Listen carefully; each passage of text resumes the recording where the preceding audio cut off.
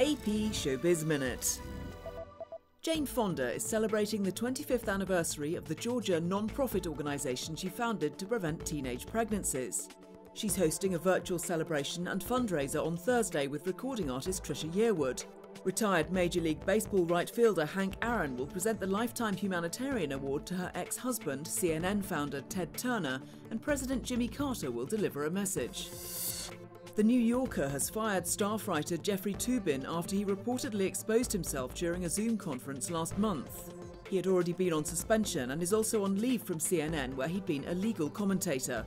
The magazine announced Wednesday that, as a result of our investigation, Jeffrey Toobin is no longer affiliated with the company. Global pop sensation BTS has been honoured as a music innovator by WSJ magazine. In a starry virtual ceremony for the 10th annual Innovator Awards, the band members said being compared to the Beatles was a great honour. This is Lizzie Knight with AP Showbiz Minute.